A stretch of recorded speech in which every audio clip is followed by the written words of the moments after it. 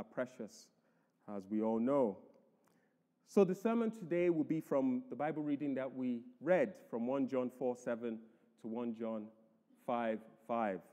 And the topic of the sermon will be on the love of God.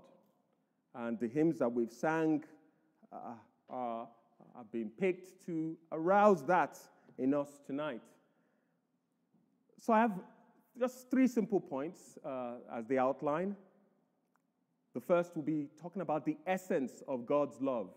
The second point, the evidence of God's love. And the third, the effect of God's love. Those are the 3 simple points. So the essence of God's love, we can see that in verse 7 and 8.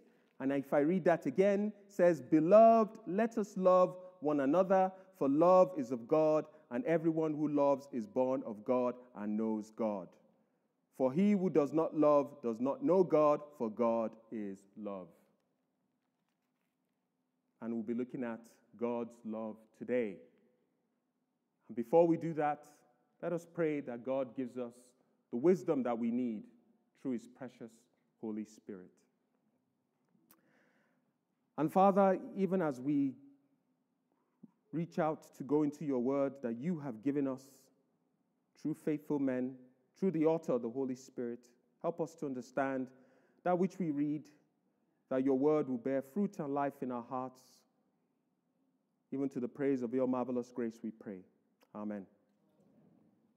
Okay, so the essence of God's love from verse 7 and 8. So what is the essence of God's love? It's God himself. Because God is love in himself. And it is important that we do not confuse what love is. We know that a version of love that is different from biblical love is being portrayed in the world that we live at the moment. Bible words have Bible meanings, dear saints. Love has been defined for us in 1 Corinthians 13 from verse 4 through to 8. I love the way the New King James puts it. I mean, I use the ESV, and most of the Bible verses I learned were in the ESV, but I love the KJV and NKJV for their rawness and just plainness. And we thank God for Bible translations. For whatever educational status you have, there's a Bible translation for you. 1 Corinthians 13:4 says, "Love suffers long." I mean, you can translate it as love is long-suffering. It's amazing. The ESV says love is patient. And it goes on. Love is kind. It doesn't envy, doesn't parade itself. It's not puffed up. It's not rude, doesn't seek its own. It's not provoked, doesn't rejoice in evil, but rejoices in the truth. It's amazing, dear saints. And it goes on. It bears all things, believes all things, hopes all things, endures all things. Love never fails. What does it bear? What does it believe? All that it relates to love. And we can tell from that definition of love that there are 3 attributes to genuine biblical love. It is selfless, self-sacrificial, and self-giving. Which is why when our Lord Jesus Christ, he mentioned in 3 parts of Scripture, in Matthew, in Mark, in Luke, he said, "Whoever desires to come after me must deny himself, take up his cross daily, and follow me." You understand what true love is. Selfless, self-sacrificial, self-giving. Which is different from the love that is being sold in the world at the moment. It's akin to self-worship, which is a distortion of what it is. The essence of God's love is God himself. Second point, or the essence of God's love, there was never a time God was not loving. He's always been loving, dear saints.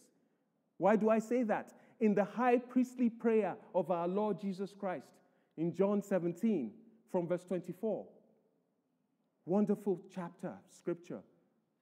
He said, Father, I desire that they whom you have given me may be where I am to see my glory which you have given me because you loved me before the foundation of the world. What was God the Father doing before he created? He was loving the Lord Jesus Christ, dear saints. That's why the Trinity makes sense. Any religious system trying to sell the idea to you that God is one person in one being does not work. And I had this discussion with a Muslim at work. I said, who was your God loving before creation? Who was he loving? If he could not love before creation, that means he lacks love. And if he lacks love, he can't be God because God does not lack. We have the God that is love, loving the beloved, the Lord Jesus Christ, with the spirit of love, glorious triunity of God. God the Father, by God the Son, by God the Holy Spirit. And the only analogy that we can even conceive to get our toe into the water is 1 times 1 times 1 is 1. That's the only one we can even attempt to use to dip our toe into the water. That God is God in himself. And there is love within that community of the Godhead. And that love is shed abroad, and we are dragged in to experience of that beautiful love within God himself. But God is not just love, dear saints. Because that's the other thing that you hear in the society we live in at the moment. They say love is love. But what does that mean? What does that mean, love is love? God is not just love. Because if you're meeting me today and I'm meeting you today for the first time, if someone asked you, oh, did you meet Kenny today? You say, yes, I met Kenny. Describe Kenny. Oh, so Kenny's a black man. Okay, what else? Kenny's a black man. What else? Kenny's a black man. You can't stop at that. So God is not just love. He has other wonderful attributes. So where do we see that? Where else? We go to Exodus. Yes, Exodus, dear saints. Exodus 33:18, when Moses pled with God and said, please show me your glory. And I've always found the verse after to be very curious. When God said, I will make all my goodness to pass before you, and I will proclaim before you my name, the Lord. And I thought, show me your glory, my name, the Lord. The reason is that God's glory and his name are inextricably linked, dear saints. Which is why in Jesus' high priestly prayer, the last verse of that prayer, he said, I have made known to them your name, and I will continue to make it known that the love with which you loved me may be in them and I in them. So what are these other glorious attributes of God? We see that in Exodus 34, verse 6. When God passed by Moses and he said, the Lord God, which is an allusion to the Trinity, by the way, the Lord God. Because I wondered at first, why such repetition? God was trying to tell Moses something. The Lord God, merciful and gracious, slow to anger, abounding in steadfast love and faithfulness, keeping steadfast love for the thousands, forgiving iniquity, transgression, and sin, but by no means clearing the guilty, visiting the iniquity of the fathers on the children, to the children's children, to the third and fourth generation. We can see from those attributes that God is holy, which is why he has to deal with sin. It's amazing that our God is not just love. He has other wonderful, glorious attributes, dear saints. So many other wonderful attributes that he revealed to Moses. Such precious words from Scripture, dear saints, so that we know who God is. And when Jesus is praying in the high priestly prayer, he has made known to us the name of God the Father and will continue to make it known. Why? So that the love with which he has been loved will be in us and he in us. dear saints. God is overflowing with love. Second point, the evidence of God's love. And the evidence of God's love, I would love to divide into two parts. The external evidence of God's love and the internal evidence of God's love. The external evidence of God's love we see in verse 9 and 10 of 1 John 4. And if I read verse 9 and 10, in this the love of God was manifested toward us, that God has sent his only begotten Son into the world that we might live through him. In this is love, not that we loved God, but that he loved us and sent his Son to be the propitiation of our sins. You cannot talk about God's love without talking about what he gave, dear saints. God's love, true love, is not passive. It's active. For God so loved the world that he gave his only begotten Son, that whosoever believes in him should not perish but have everlasting life. But how about 1 John 3:16? Now that's a verse as well. By this we know love, that Christ laid down his life for us, and we also ought to lay our lives down for the brethren. Love is not passive. It's active, dear saints. It's giving and giving and giving and giving and giving. What God demands from us, he has already provided beforehand. He doesn't need us for anything. He is a God that continually gives and gives and gives and gives.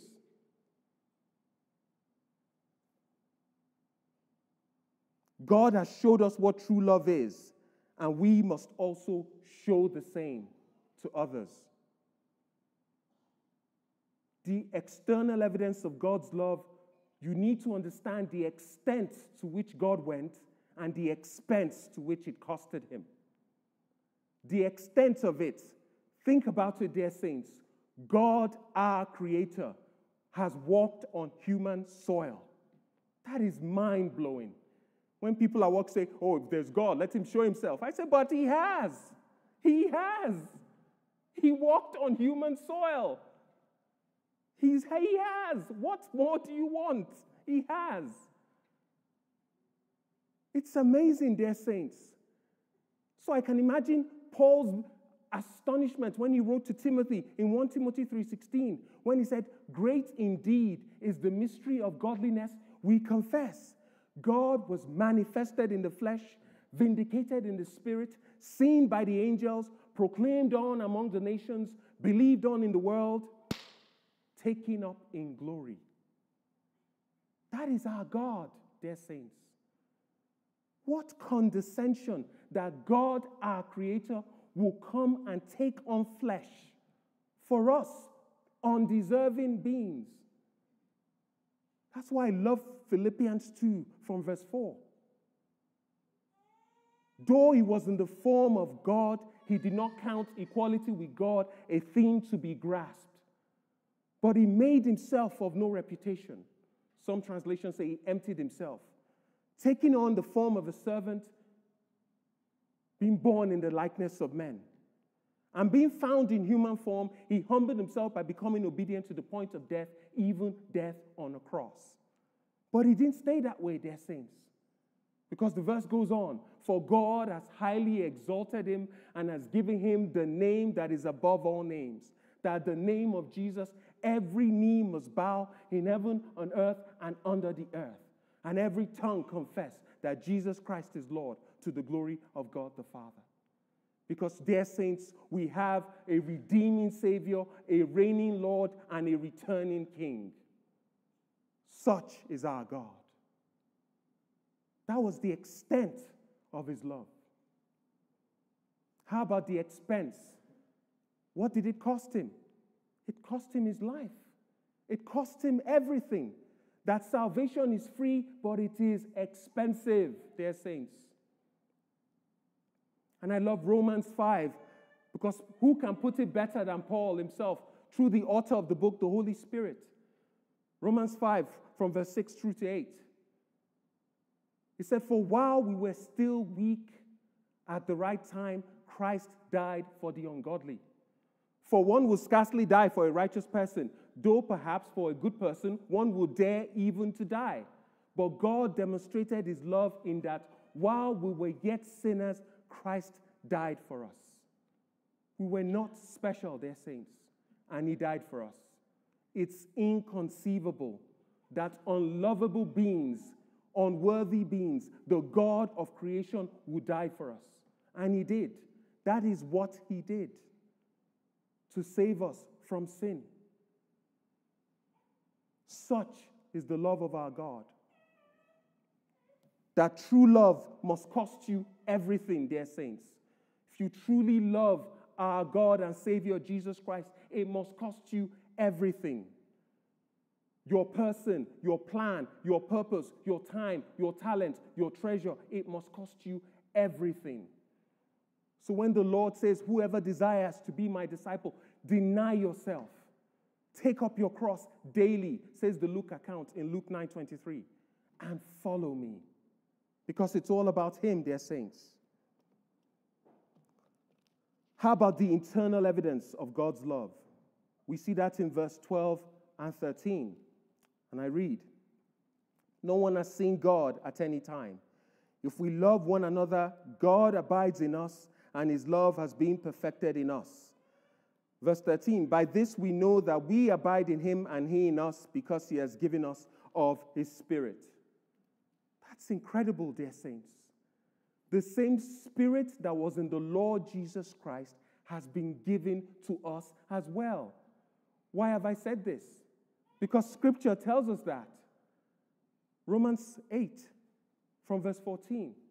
For all who are led by the Spirit of God are sons of God. And you are not left out, ladies, because the Greek word for sons there is of any gender. Some translations translate it as are children of God, which I like. Said, for we have not received the spirit of slavery to fall back into fear, but the spirit of adoption as sons, by whom we cry, Abba, Father. Abba, Father, dear saints. And what is remarkable is people think that Abba, Father, the first mention is in the book of Romans. No. The first mention of Abba, Father is in the book of Mark, in the Garden of Gethsemane, from the mouth of our Lord Jesus Christ himself, when he was in the Garden of Gethsemane. That intimate time in the garden when he was distressed and anxious and he was bleeding drops of blood, which is a medical condition, by the way. It's called hematidrosis.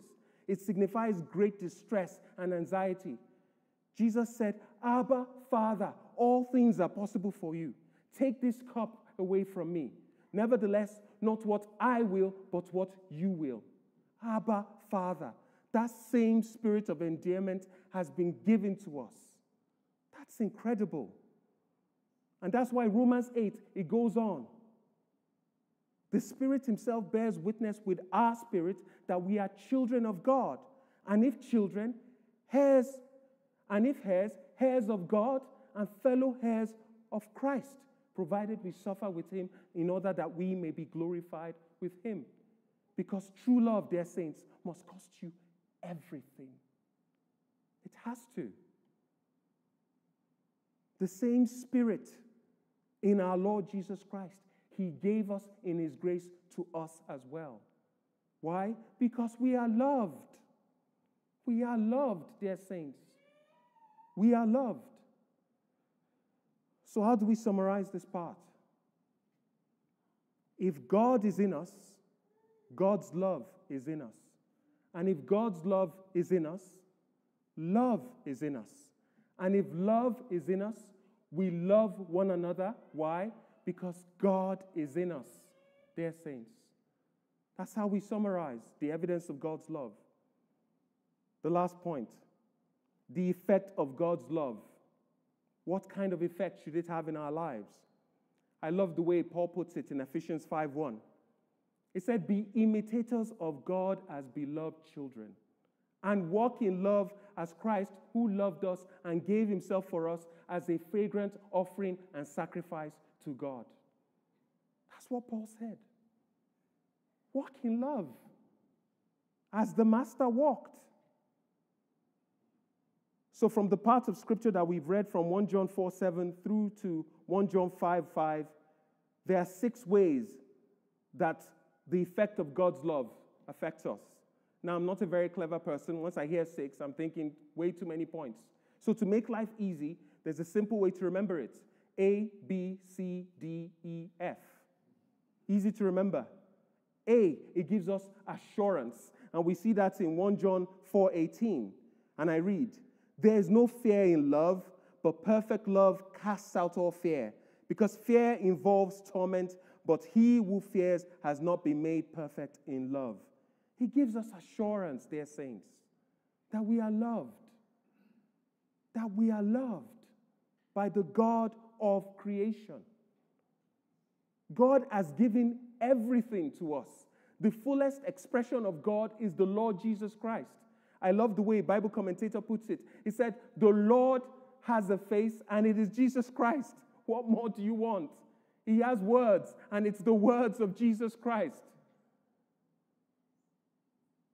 2 Corinthians 4, "And God who said, 'Let light shine out of darkness,' has shone in our hearts to see the light of the knowledge of the glory of God in the face of Jesus Christ." God has a face, and it is Jesus Christ. And it makes sense. Why? Which is why we should not have any graven image of God. Why? Because God already has an image, and it is the Lord Jesus Christ. That's why that second commandment was enacted. Because God has an image, and it is the Lord Jesus Christ.